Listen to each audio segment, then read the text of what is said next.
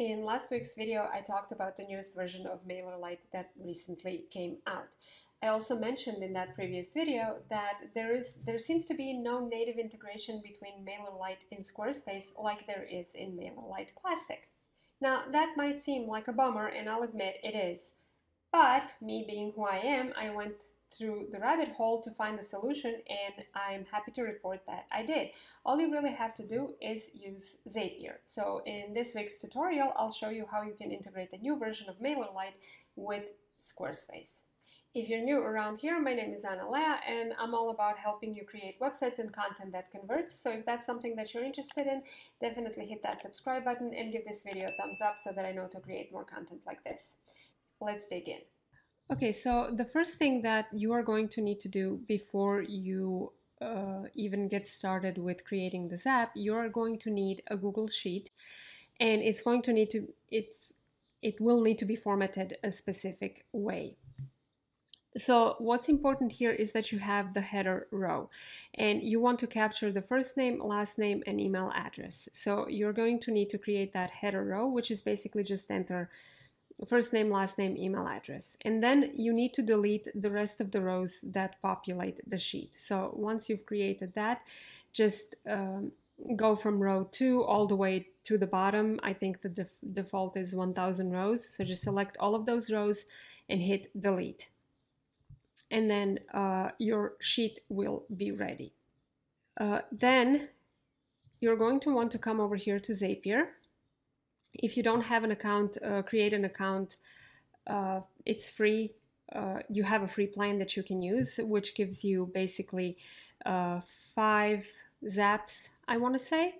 Oh, it gives you that's new. It gives you new unlimited zaps and 1,000 tasks. Okay, so they change their plans frequently. So I guess this is their new free plan.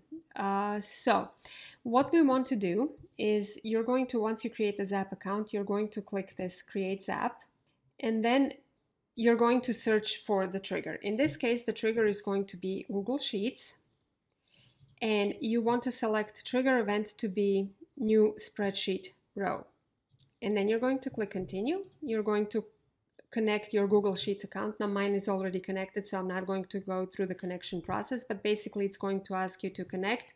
It's going to pop open a new window, and you will be able to grant the permissions to the Zapier there. So I'm going to click Continue, and then I'm going to choose the spreadsheet, and I'm going to choose this one, Sheets, Google Sheets MailerLite Zap Test, and I'm going to choose Sheet 1. And then I'm going to click Continue. And then Zapier is going to test, and it's going to tell you that they found a spreadsheet row, so you're going to click Continue. Now we're going to add an action step, and for that we need MailerLite. You want to make sure to select MailerLite and not MailerLite Classic. For the action event, you're going to click Create or Update Subscriber, click Continue, and then you're going to have to sign into your MailerLite account and click Login. And you're going to choose your account. Then you're going to authorize the connection. And then you're going to click Continue. So for the action step, we are going to choose a subscriber group. And in this case, I wanted to go to Website Roadmap, but you will choose this whichever group you want them to go.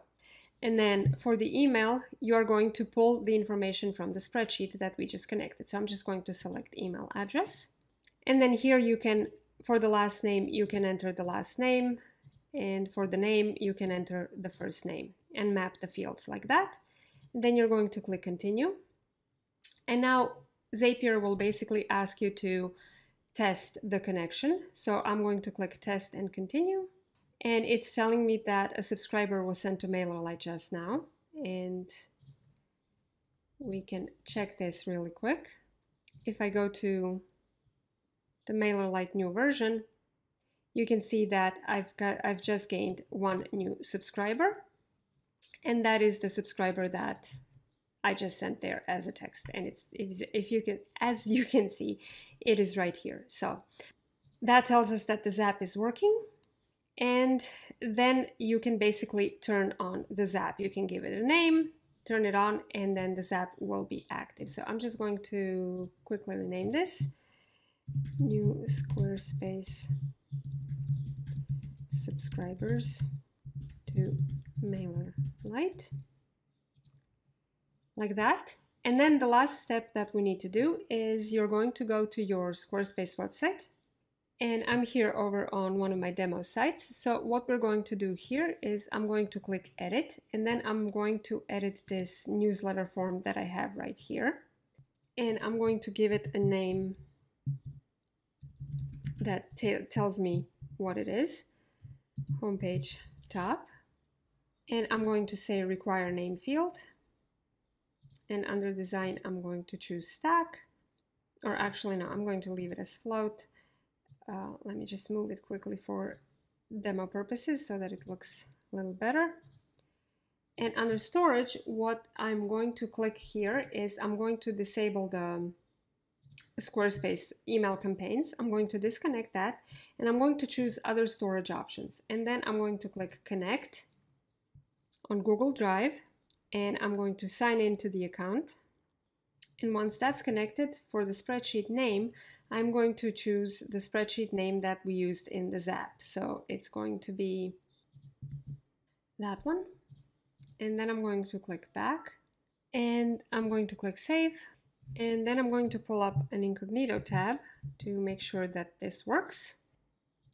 And I'm going to enter my information.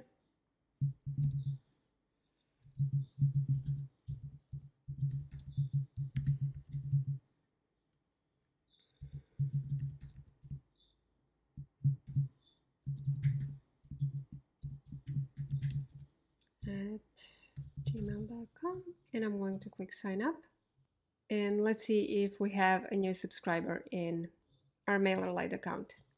And as you can see, once we refresh the page, the subscriber is in here.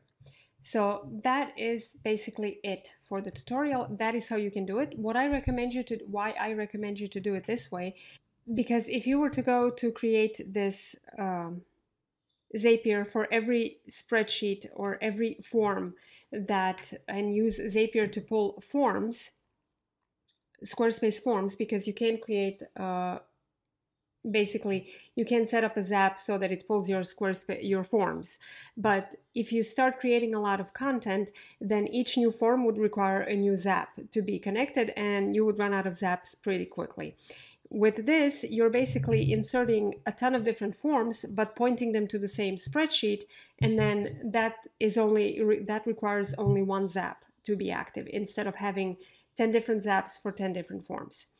Now, if you have multiple freebies that you're offering, then what I would recommend to do is to create a separate spreadsheet for each freebie that you have to offer, in the same way that I showed you for this particular walkthrough, and then basically just connect the correct spreadsheets and reduplicate the Zap with using the same information, and make sure that you point the Squarespace form to the correct spreadsheet.